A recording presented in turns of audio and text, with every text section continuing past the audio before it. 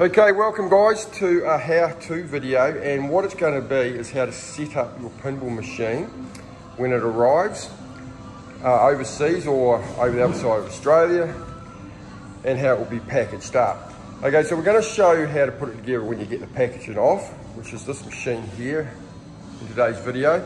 I'm going to show a couple. Now this one here is all packaged up, ready to go for local here in Australia, and this is how we do it with the legs on when Bill, our delivery guy, is actually delivering it. So anyone local, you don't have to worry about the leg side of it. But this is what it will look like when it is wrapped more than what this one is. We don't want to have to double up on tape and etc. So quite a couple of the boxes that will be going on top of it. But what you'll get is it'll be like this when you get it on the package, like there on the pallet. Okay, so you will be getting like reflection plates. This one I think has got a topper in there, like your cup. The box here will have all your bolts and stuff in it, etc. I'll actually show that in a second. You've got a reflection plate here.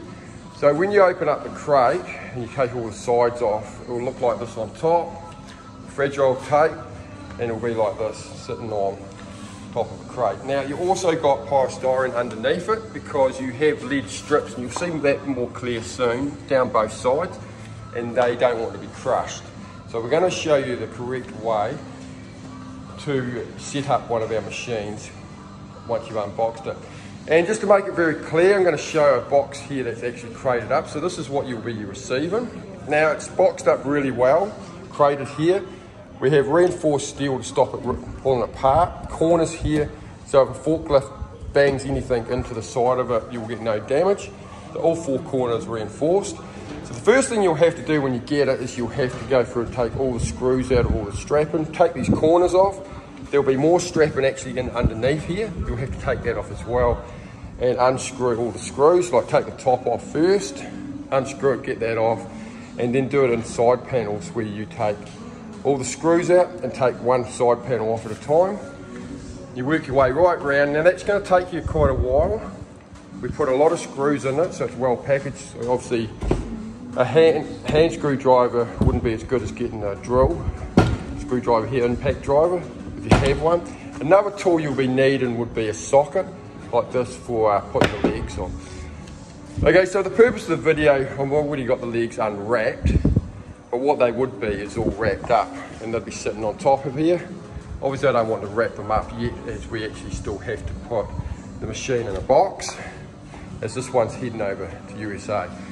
So once it's all unwrapped, what you're going to have is you're going to have it like this. So we're going to come back in a minute and we're going to go through and show what to do exactly. Another thing to point out would be the power plug too. As this one's going to USA, what we've actually got is the power plug adapter on the end of it. So wherever we send it to, you don't have to do anything. You just unwrap this and you'll see that this is a USA plug there with the round on it. It will go to whatever country we send it to, and you'll plug it straight into the wall. Inside the box, once you get it unwrapped, you'll find all the bolts for the legs with a washer on it. You'll find some extra cords, like the Asus 120 Hz monitor here has got a control for it, so you'll find the likes of all that in here. You also will find instructions underneath on the glass, which you'll see when we unpackage this one here in front of you. Okay, so when we come back, what we're going to do is we're going to take these off the top and we're going to lift this up onto this lifter. Okay, so what I've actually also done is I've put a piece of timber in here. It's 16 mils in height, and the reason for it is when we put it underneath and we lift this actually on top, what we want is to not crush the lead lights, and I will show underneath it and you'll see what I mean, but so that the middle of the machine's sitting on the pack of timber here, so the lights are not going to get crushed. So that's very important. Okay, let's get into setting up this machine. Okay, so the first thing obviously we want to get all this stuff off. So there'll be more than what's here. And now we're going to lift it up on top of the lifter there.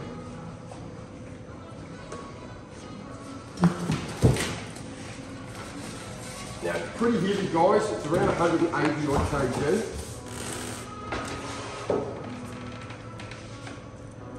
Sit it in place there. Okay, so what you'll see is it will sit on top of polystyrene. And we actually have a look underneath. You'll see that there's lead strips underneath there.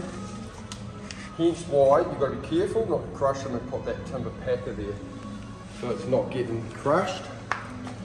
Leave that out of the way. Okay, the first thing we're going to do is put some legs on. Go up a bit higher. Now you can do this on saw stools as well, if you don't have one of these lifters.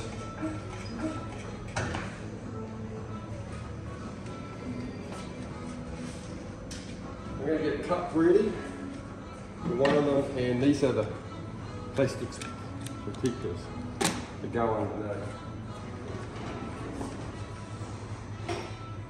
Bolts.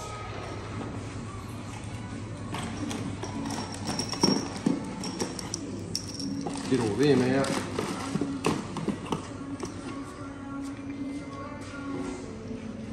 What I tend to like to do is just sort of leave them close to where I'm going to be putting the leg on.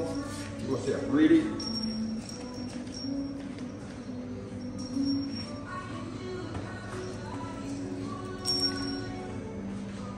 And if you've got a chair, that can help as well, do it strong. I'll start at the back here.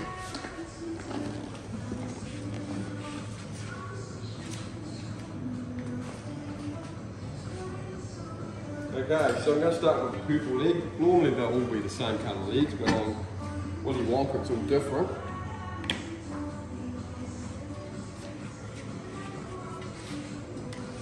Can someone actually grab me one of those brackets so I can explain how they screw in as well? Okay, so you put the protector like that behind it, and what you'll see is there's two lots of slots. You want to put it up against it like so.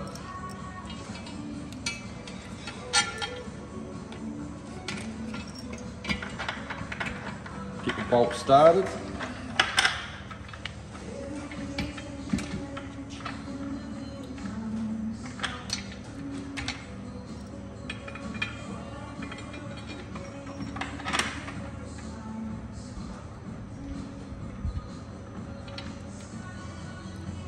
Okay, someone just give me one of those.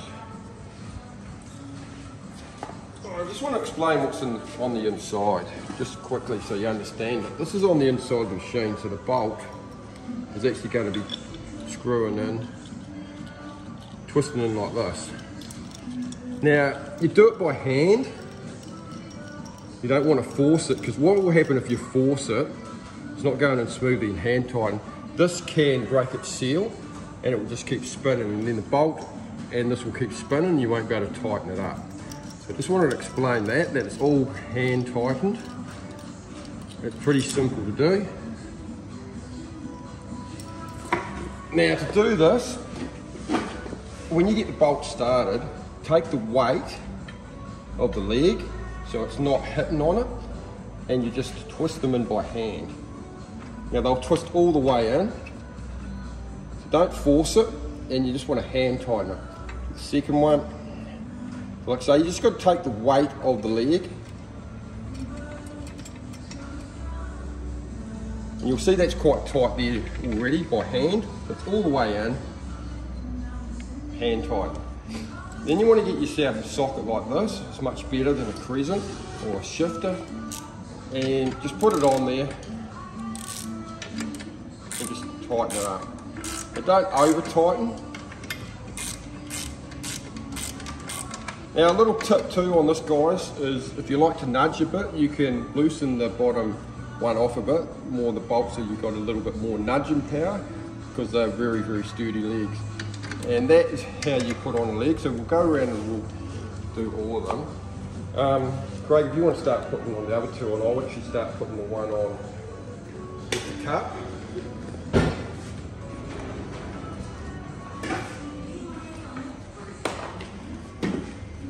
Okay, so I'm going to grab a blue leg this time. Actually, no, I'll do a green leg.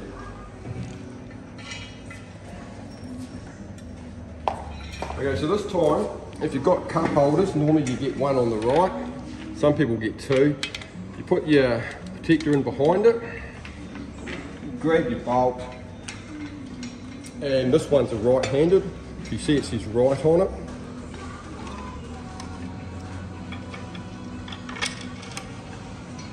I like to start at the top bolt, sort of put it in through like that. And it's just the same process. So just as before, just hand tighten it, get the second bolt, that one started.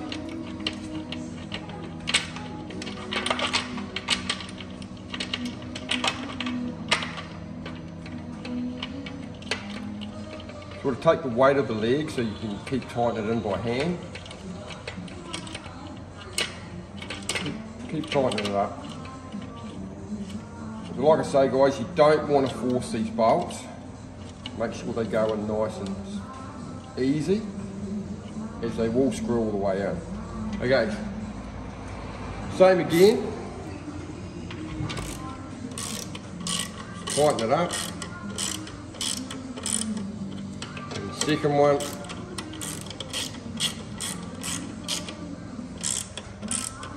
Don't over tighten it. What will happen if you over tighten it? You'll crack this protector underneath it. You don't have to over tighten it until it's nice and sturdy.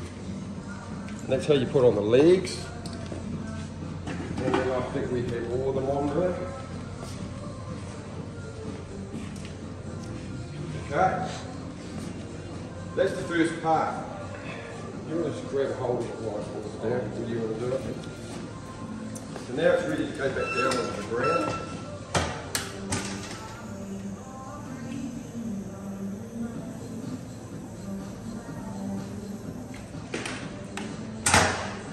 Let's take the trolley out. Okay, scissors. Here. Okay, so we've under wrapped it, like I've explained earlier. I don't want to completely waste all the wrap. So when it's wrapped, what you'll see, when it's wrapped around here, you want to just cut it off. Now I just like to cut it where you've got a little bit of room, where you're not on the side of the cabinet, with the back box sticking out a little bit. Kind of get your scissors in, and just cut where you've got plenty of room, so you're not getting anywhere near the side of the cabinet. Like so. And cut it all off.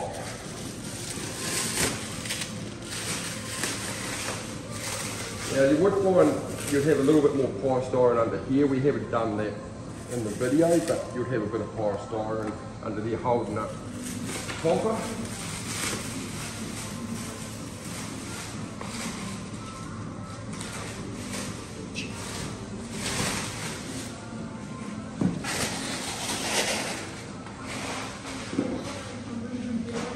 Okay, so what you actually see now is a little bit clearer. Now that's a US plug.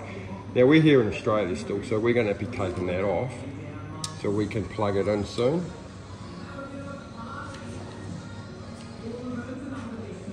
And we want to put the back box up. Right, now to do this, open up the door. Now you've got a bit of slack on this. Now it's really important when it comes through the hole here that you don't get anything snagged. So you don't want anything getting snagged or getting pulled out in the back here. So someone wants to be controlling this while you put up the back box. And you want to push it up quietly. Nice and slow. Just make sure nothing's getting snagged. Keep going. All the way up. And just guide it through. Then you've got a latch. Put the latch on so it can't go anywhere. So what you'll see, you've got quite a bit of slack there. So you just got to guide it through nice and quietly and just sort of tuck it in over the corner here, like so it'll be out of the way of the fan when that goes up. Okay, so things we're going to look for is, when you first get the machine, the travel cords can come a little bit loose like HDMI. So what I'm going to show you is how to open up the back door. Two keys here. Before I do that, you actually plug this in. Plugs into the top. It will come unplugged so it doesn't get damaged in the HDMI. We'll plug in. The HDMI and the power for the topper screen at the top. We're going to take this, get this open, so you simply just turn the keys and lift it out, like so. Okay, so what to look for? When it's in a ship, in a container, or it's getting transport it on a truck to your property. The HDMIs here could come a little bit loose, so you've got to make sure they're in nice and tight. Push them in nice and tight. This is one of the common things that can happen, and the screens won't turn on correctly if you don't check this. You've got your power there, make sure that's pushed in tight. Same as this, when you push these in, they're nice and tight. And you've got a second one down here for the score. Make sure your HDMI is in tight there. And you're going to have these power boxes. Now they're going to have plugs in them. Now if you snagged it, you could have accidentally pulled that out a little bit. Just make sure it's tight, just push on it. And you've got another one here. Same thing again, make sure it's nice and tight. Come down to the bottom. Now you want to do all this before you even bother trying to turn the machine on. It's the graphics card. Now, sometimes the graphic card can come up a little bit. So you just push down on it, make sure it's tight, down like so, and HDMIs. Make sure they're all pushed in. You've got 4 of them on this machine, all in nice and tight. And same with any USBs here, make sure everything's in tight, all the way along, anywhere it plugs into. Okay. Something else to mention would be, once you've got it up in place like this, and you've got the back off it, it doesn't hurt to put another couple of screws in down through the cabinet here, so it can't go anywhere once you've got it set up at your place. And the door simply slots back in, like so, and you turn the keys.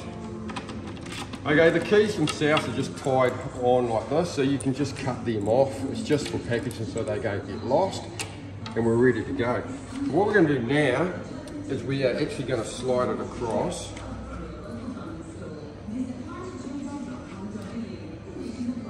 Into place so we can plug it in.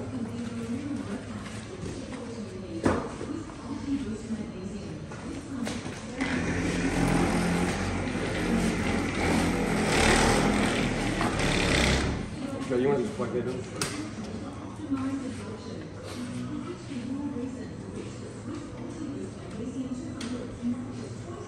Okay, so when you first plug it in, if you've got addressable leads, it should go through a circuit there, all different colours, and that's a good sign everything's going well. Okay, so you're going to have instructions for the machine here, so I'm just going to cut that off.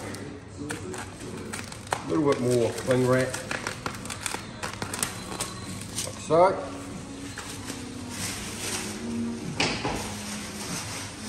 So here's the instructions, so you want to read through them. You'll find a hard copy actually on the desktop as well, so it's on the machine as well. And it's quite detailed, so make sure you read through that. Okay, another thing we need to do is put the reflection plate on. Now it goes up this way with the 2 screws under it. The first thing we need to do, you'll see there's 2 screws already in place. You need to take them all the way out. Just keep going the other side of the boat. It's easy to do it with 2 people, if you can. And hold it in place. Up through them. Line the holes up, get your screw ready.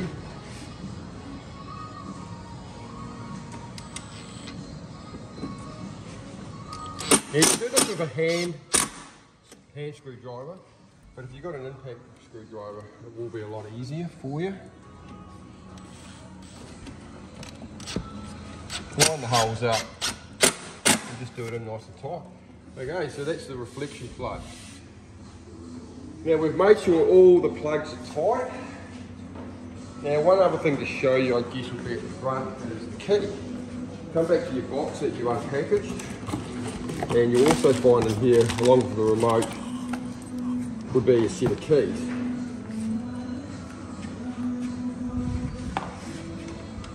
And that will open up the coin door.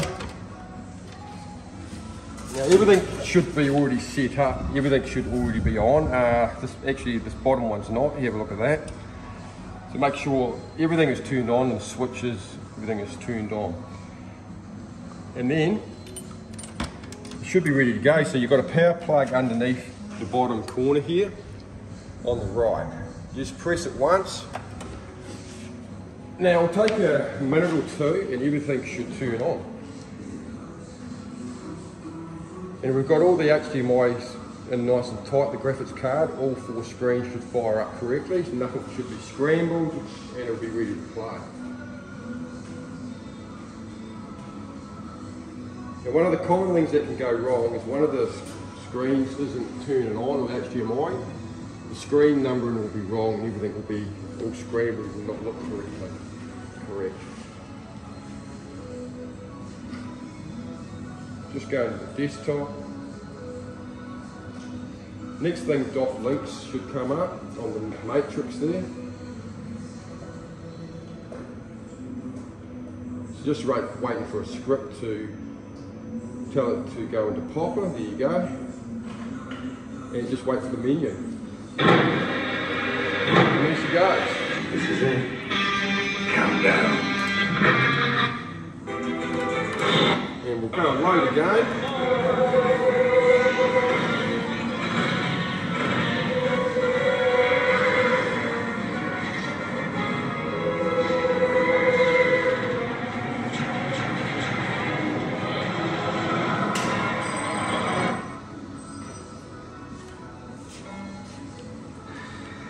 Now when you first get it, some people will know what to do, but you've got to put in credits. You'll see credits come up on the back. You've got to press play one start. And away you go.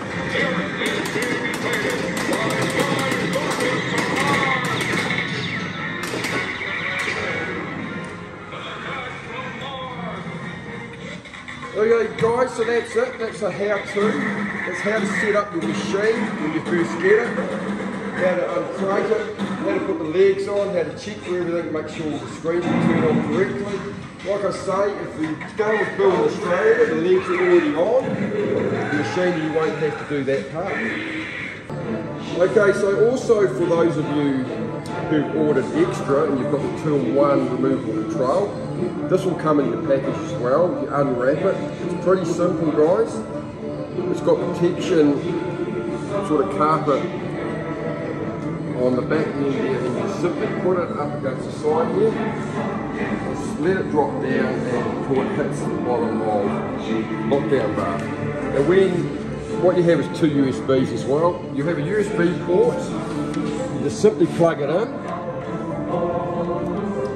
and plug the second one in. So that's what you need to do if you've got the 2-in-1 control.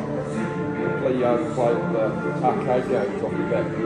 Okay, when I come back I'll show you one more thing. This topper up here will be in place with the screen. I'll show you how to put a topper in place that doesn't have the screen also if you've ordered one of them.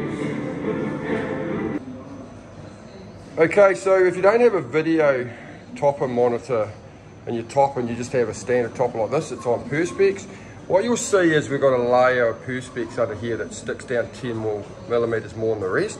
It's a single layer of 3mm, and the reason for it is it's all very easy, guys. You just got to slot it in between the groove up here. So this timber board will be already on the machine, and you'll see a groove all the way down, and you'll see the addressable leads that light up under it.